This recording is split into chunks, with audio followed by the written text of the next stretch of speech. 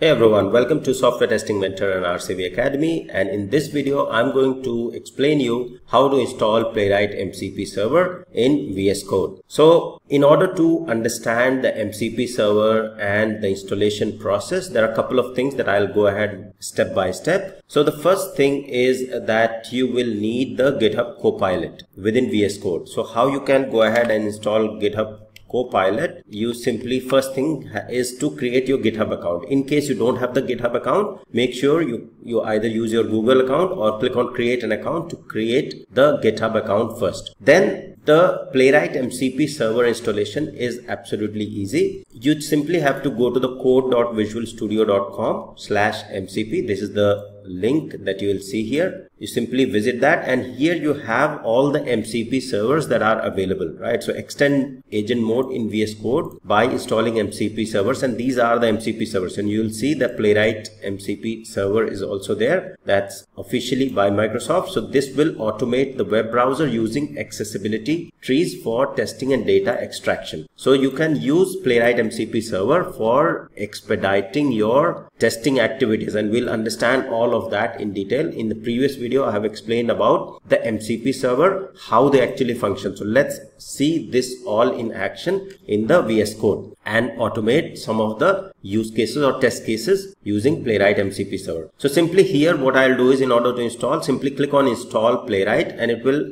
ask you to have or open Visual Studio Code. So Visual Studio Code should also be installed on your machine, and automatically it will ask you this. So this site is trying to open Visual Studio Code. We'll simply say allow to open link with the associated app. So I'll simply go ahead and open, and it will open the Visual Studio Code from my machine. So the first thing is create your GitHub account, and then the second thing is have the Visual Studio Code installed on your machine. So these are the two things that you have to go ahead before you click on install Playwright. Now here, that GitHub Copilot thing is not mandatory as a first step, but then it is required to do the automation, right? So it's kind of all of these things are required, but then first thing, VS Code should be there. GitHub Copilot installation within VS Code and Playwright MCP installation, you can choose whatever sequence you want. For example, I have the VS Code installed, then I'll go ahead on the portal here and click on install Playwright, and it will open the Visual Studio Code window here. So now here you will see the Playwright option is here, and I'll simply click on install this MCP server. So the server is now installed, and if you'll click on manage this link here, cogwheel, you'll see that I have the option to stop, restart. So automatically the server is start, and I can click on show output, and you'll see that it has started the Playwright server. Now because I have installed this Playwright server, MCP server already, so this time it was quick, it might take a little bit more time for you. And then here you will see that, let me go back here. Okay, so you'll see if I go to the extensions in the left hand side, you will see in the MCP server section here, Playwright is installed now. The other way to go ahead and install the MCP server or Playwright, any MCP server or Playwright MCP server in VS Code is simply, if say for example in the extensions, you go to the extensions, and then here at the top click on views and more actions, and here go to the views, you will see MCP server by default will be unchecked, but in case if it is installed, it will be checked if the MCP server is not installed. So for example, I'll simply go ahead and check it, and then from here as well I can go ahead and install. So let me uninstall it. Okay, so let me uninstall it. So you'll see that nothing is installed there, and say for example this is disabled as well. So in the extensions, go to the views and enable MCP server, and then here you will see that you have the browse MCP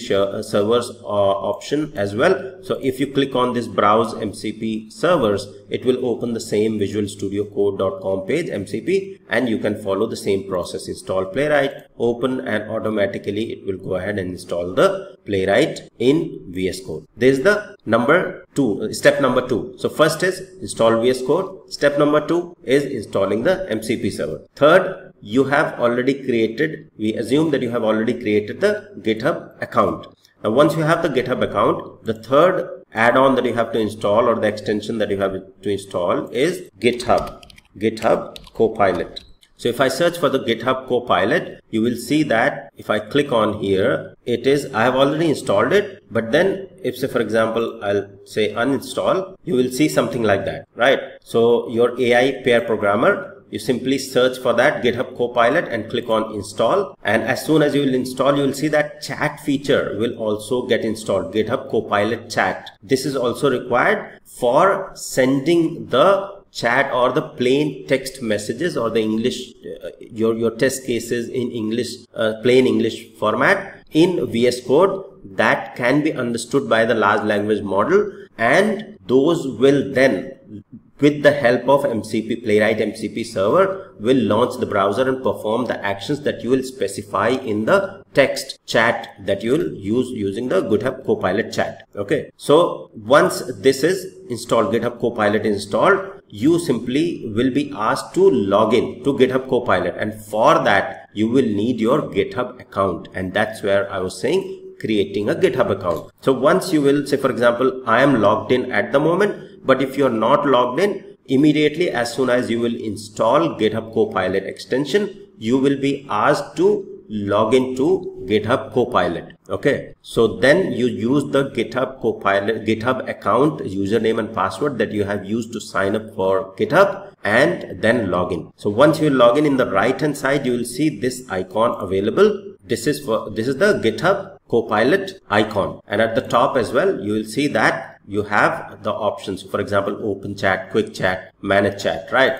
So this is how it will look once you have the GitHub Copilot installed. So let me close all of this and then go to the extensions. Let me clear it, and you will see in the MCP server. Okay, so MCP server, I think, okay, I haven't installed MCP server. Let me install the Playwright MCP server as well. Click on install, and you'll see Playwright is available here in the MCP server. So now we have configured the MCP server, GitHub Copilot, and logged into the GitHub Copilot. Now once I open the GitHub Copilot here, you'll see the open chat will open this window here, and couple of options here. So you'll have the agent mode, the ask mode, and edit mode. Now in order to perform some actions or perform some automation using Playwright MCP, we have to use agent mode, and I have already explained you about the relation between the LLM agent, AI agent, and Playwright MCP in the previous video. So if you haven't watched that, please go ahead and watch that video, because that's more of understanding the concept, how all these three things work together to achieve the browser automation using Playwright MCP server. So that's all for this video in terms of installation. In the next video, I'll show you the Playwright MCP browser automation in action. Thank you. See you in the next one.